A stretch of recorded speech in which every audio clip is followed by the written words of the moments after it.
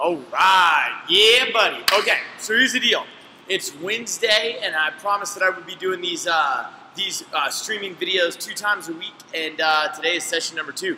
This is streaming on multiple facets, or what do you want to call it? Multiple lines, whatever. So it's on Facebook, it's on the YouTube channel, it's on my personal Facebook and Strong Side. This will be published to the YouTube channel later today. I mean, it's just Strong Side Nation, baby. So anybody tuning in, share this video with your friends, comment below, whatever. I'm going to be looking at multiple cameras while this stuff's going on, so there's that. All right, so think of it, this is very similar to what we talked about the other day. The whole point of this is for you to get educated on how to be successful. Like, we weren't taught this in school. We weren't taught how to live a healthy life. Even if hang on one second, I'm going to turn off these fans. Hang on one second, I'm sorry.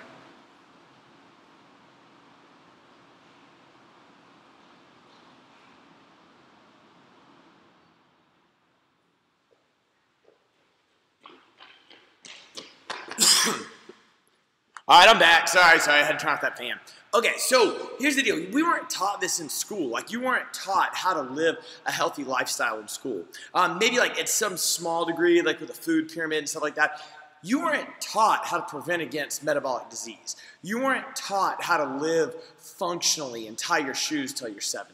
You know, we weren't taught, well, what if I just crash diet? You weren't taught how to be healthy. You weren't taught how to prevent against disease. So this is like real stuff. This is going to be, what we're going to talk about today is the minimum physical requirement for life. We were never given a minimum physical requirement. We were never told, hey, this is what we got to do. We were given a minimum requirement in everything else. We were given a minimum requirement in, hey, if you want to have a successful marriage, you should probably, do blank, blank, blank. We said, hey, if you want to be successful financially, you should do blank, blank, blank. And everything else has this minimum requirement. But us as a human being, human race, just to say, we need to survive. We need to be able to, we're getting to the point where we can't even reproduce children because our bodies are that decrepit and full of so much disease that our reproductive organs can't even do stuff. I mean, this is a whole nother deal because we need a minimum physical requirement for life. Like, as a human being, what are the minimum levels that you need to be able to do? And when I go over this, you're going to be very surprised, as basic as they sound, that most people can't even do the minimum physical requirement of life, which is absolutely why you need to train. So I have some notes here just to make sure I want to go over a couple things, but all of this is in all of our training. You can find a lot of this at the-strongside.com. You can see all of our training and stuff like that, and you kind of see a lot of our methodology. All right, so the first thing I want to do when you look at before we talk about these minimum physical requirements, what is it? So first off, I want to talk about some buzzwords, okay? So I'm going to write down buzz right here. Buzzwords. What is a buzzword? I'm not going to write them all out, but I'm going to write a couple of them out. Functional. Functional is cool.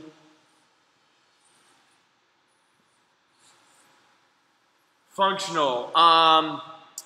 High intensity. Let's just write HIIT. There we go. I knew I missed a letter there. HIIT, high intensity interval training. Let's see. Burn, feel the burn. Let's see. We can go on and on, but and I'm sure you could throw out a couple more things and whatnot. But those buzzwords, okay, when you hear, in shape, there we go, there's another one. In shape. That's my favorite one. Healthy. These are all buzzwords, guys. I want you to be successful. That's what all this is about, is giving you the opportunity to leverage this in your own life to preserve functional capacity and make you successful in your training, okay? So these are all buzzwords. Functional, high-intensity interval training, burn, I want to get in shape, healthy, this food is healthy, these exercises are healthy, I want to live and be healthy. When I say that, you're not hearing anything and I'm not saying anything. They produce no value because they have no measure. Nobody can tell you if you are in shape. Nobody can tell you if you are healthy. What functional, like how are you going to define that? You need to give them all definition. So when you look at the minimum physical requirement of life, what I mean by that is a lot of people want to say, okay, why are you training? The reason that you work out is you're trying to preserve something. You're trying to acquire something, and then you're trying to preserve it. So you're trying to acquire the body fat percentage that you want, a lean body, whatever you're trying to acquire, big muscles or like whatever you want. You're trying to acquire the ability to run a long distance, whatever you want to do. But then you're trying to preserve it. You're trying to hang on to it for as long as possible. Whether you notice that or not, that's the point of training, is to acquire the thing that you want to get and then preserve it. And functional means that not only should we get it and hang on to it, but how much value does it add to our life? Is what we're doing creating value, like a squat? What is that getting us? It's getting us the ability to move long levers over a long distance for a long time. If we can squat, we can still probably take care of ourselves when we're 80. So things like that. And you have to look at the value of what you're getting it for. Like if you just go out and you run 10 miles a day, is that getting you anything? No, because you can run 10 miles a day, but you still can't pick up the dog food. Or you can't pick up a wheelbarrow and do some gardening. Like there's a whole lot of no's in there. So that's what those buzzwords are, all right? And what the next thing I want you to look at is what is not exercise. I'm just going to write exercise. You get it. So I'm going to write not exercise. So what happens a lot of times is the first thing people do is they say, look, I want to acquire this, and I want to try to preserve it, and I want to stay healthy. I want to get in shape. I want to pick a buzzword, and then that's what I'm going to do. I'm going to do the thing. So I'm going to do the buzzword. I'm going to get in shape, and I'm going to do whatever. And I get it. Like going back to the first thing, we weren't taught this in school. We weren't taught how to get into shape. We weren't taught how to manage our work capacity. We weren't taught how to preserve functional capacity. Well, I'm going to teach you today, all right? So these are your buzzwords. Those are the things that you'll do, right? So then what is not exercise? So a lot of people think that the minimum things that they have to do in life are exercise. So let's just pick a couple, like the stairs. Walking across the parking lot. I'm just going to put walking. Walking the dog. Walking across the parking lot. Going up a flight of stairs. A hill. A hill. I mean, we might as well just put like look down. Look up and then look down. Look, I'm doing exercise. No, you're not. Gardening. Like I'm just going to put real life activity.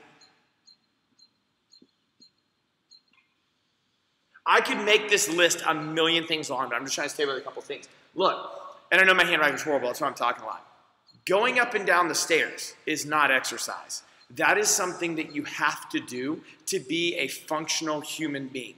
If you want to just survive as a human, you have to go up and down the stairs. That is not exercise. Walking across the parking lot, walking your dog is not exercise. It is a thing that you have to do to survive on this planet as a human.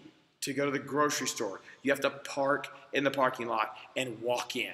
Okay, if you park at the back of the parking lot and you're like, I'm exercising today, and you're walking across, dude, you are broken. And we got to fix that. We have got to make sure that that is not your minimum exertion level.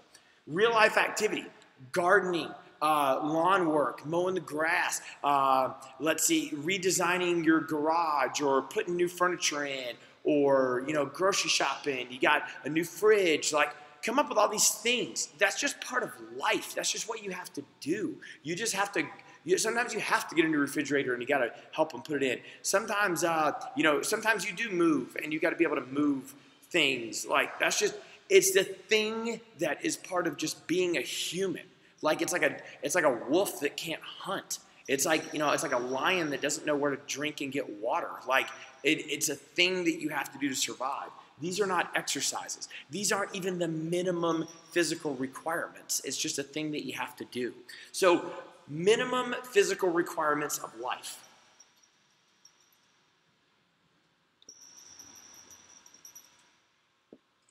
The three things that you need to be able to do, the three modalities that you need to be able to do at a minimum physical requirement of life is you need to be able to squat, You need to be able to do a sit-up, and you need to be able to do a push-up. That is the minimum. Now, we talked about this on my video on Monday. You can go back and watch this, but the preservation of functional capacity model, which is a model that I've developed and we're progressing. But that preservation of functional capacity model shows you, okay, as I get older and I don't train, how does my body decline? But if the older I get, I consistently train, my decline is at a slower rate. So over time, I will slow down slower than everybody else around me. So when I'm 80, I have the body of a 60-year-old, not living in a hospital bed. You're trying to preserve functional capacity. The second that you can't do these three things, squat, sit up, and push up, is the second that you lose the ability to take care of yourself. That's when you lose functional capacity. That's when you risk going into a nursing home. This is when your quality of life starts going downhill. And you'll constantly be faced with can't. I can't do these things. I can't go up the stairs. I can't walk across the parking lot. That hill is just too crazy for me. We need to get a car. I can't do real life activity. I can't cut the grass. I need to hire somebody to do it for me. You can't do the minimum physical requirements of life. And those three things are made from a squat, a sit-up, and a push-up.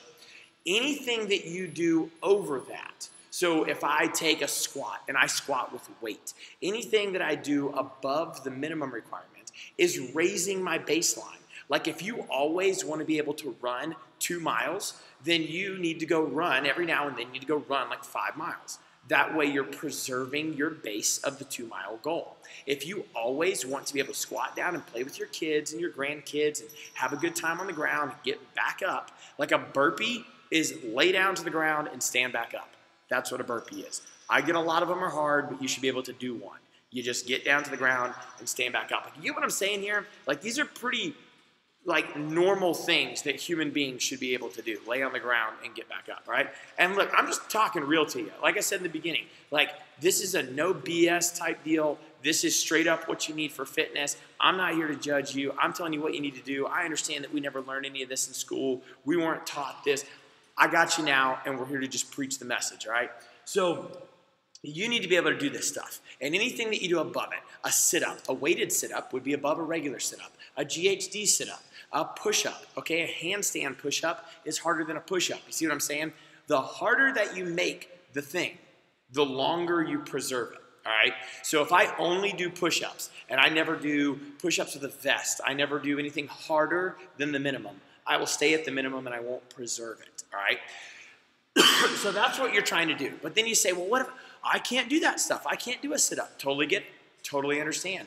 If you can't do these things, that is the most largest red flag that you need to start training. You need to start training now, today. There's no excuses. Today is the new tomorrow. And I expect a phone call at the end of this video, all right? You need to go to the-strongside.com and just wake up, give me a call, and let's do the thing.